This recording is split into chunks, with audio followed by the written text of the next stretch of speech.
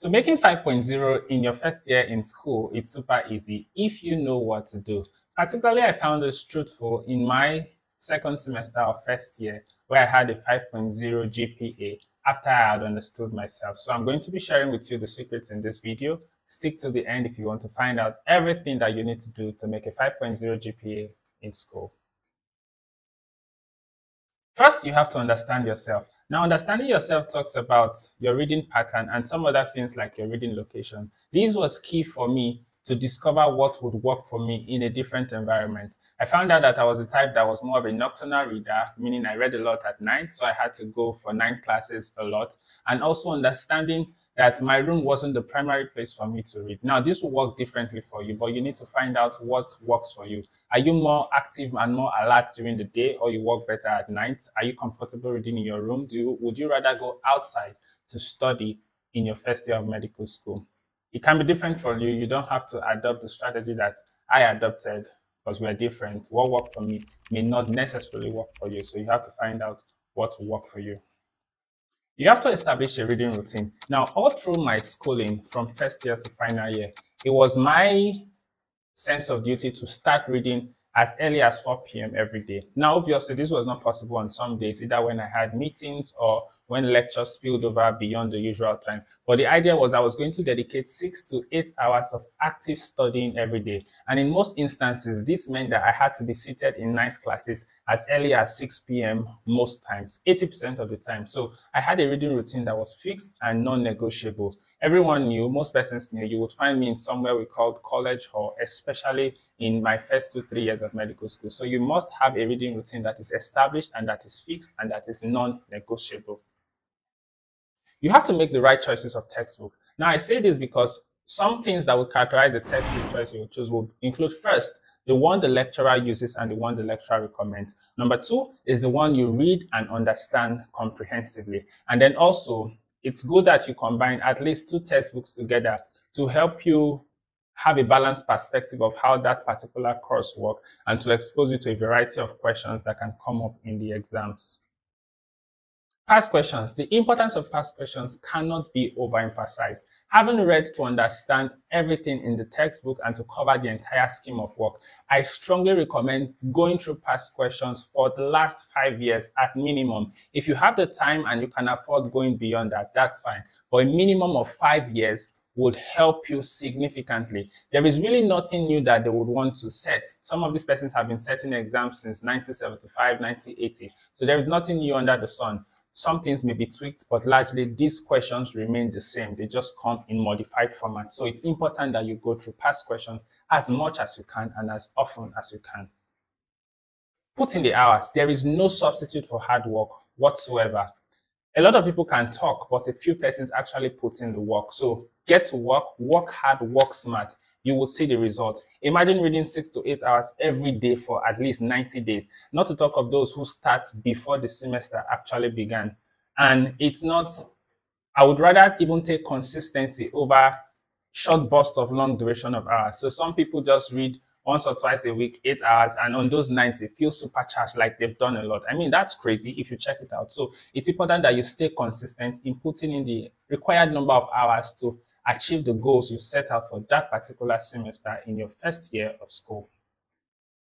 Attend classes. Now, it's important to attend at least 75% of the classes. I know sometimes it feels boring. Sometimes you have workload to finish that it feels like the classes are just either a waste of your time or it may not benefit you so much at that point in time, especially if you know what will be taught already. I share in your school of thought. I attended classes in school, in first year of school, but I knew that some classes I would want to miss so that I can catch up on other areas. But largely speaking, attend classes. At least 75% to 80% of the classes, the lecturers will give their hints. Some of them will give special materials. Some will give area of concentrations. And these are things that you should not miss out of.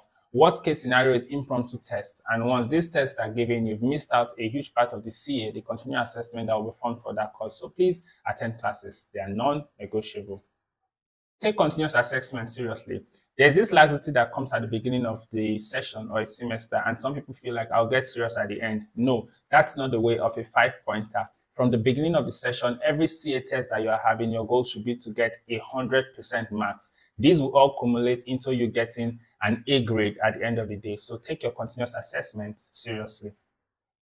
Now you have to follow the right approach for different courses. For instance, some courses will require you to calculate. In those cases, you have to practice a lot, not just read them. You have to practice a lot. For some courses that are largely literature-based, you might have to do a lot of memorization using flashcards, active recall, and all that to make sure that you have information readily available at your fingertips. Some courses are relatively simple, in quotes. Some are more complex. Now, the simple courses will require that you put less time into studying them, but the complex courses will require that you dedicate much time into studying them. So you have to identify all of these factors and decide how you want to draw up your reading schedule.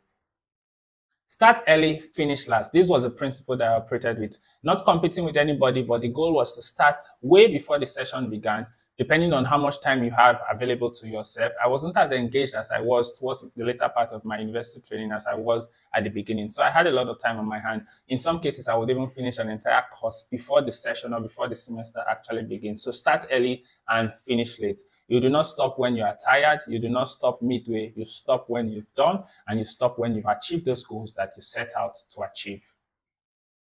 Limit mistakes in exams. Now, this is so critical. There are two kinds of errors that you would make in exam, either errors of omission or errors of commission. You're not seeing some questions and you end up not answering them, or you mistakenly commit an error. Now, you have to avoid these two. And the key to it is to practice and review your work before you submit. Don't be the kind of student that you go into an exam or you go into a test hall and you just write, and because you feel you're done, you stand up, you go and submit. No, review your work over and over again to make sure that you're taking care of errors of omission or errors of commission. Identify the problematic courses. I'll give you an example. In my first year in university, there was a course called Chemistry 130. It was known that people would typically fail those courses, and in the whole university, only one person may get an A in some instances. Now, I took that course as a challenge and I took it personally to make sure that I'm not a victim of either the marking system or whatever the case is that was the issue. So you have to identify such courses that may put or prove to be a stumbling block in your desire to achieve a 5.0 GPA in your first year. Identify them and go hard for them, go hard at them, smash the grades. Keep an eye on GS courses. Now, this is one loophole that students sometimes fall for. When we focus on our core courses, we kind of forget that the GS courses are also very important. For instance, English in my first year was a 4-unit course. And once you have a B or a C in that course, it will significantly bring your GPA down. So keep an eye on them. They may not be the central part of your focus, but definitely keep a close eye on them to make sure that at least you have substantial knowledge to give you an A. And practice a lot of past questions as well. Now, trust in God. I cannot overestimate the importance of this.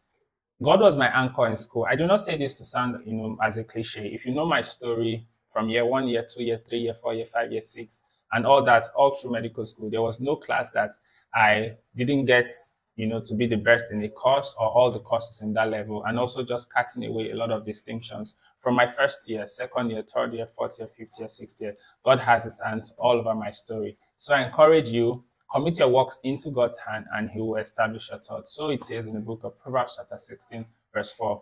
There's a story of Daniel in the Bible that can depict what exactly happens in an academic environment. And there is that grace for favor that makes you stand out amongst your colleagues, and also the spirit of excellence. And definitely, I know that that's something that is in operation in my life. So I encourage you, trust in God, pray to God for favor, pray to God for the grace to study all the pieces of information you will need, the right mentors, the right materials. Let them locate you before the exams. I wish you the best. My name remains Dr. Gospel, and yes, I'm a student coach. I'll be seeing you in the next video. Till we meet again, bye. Catch ya.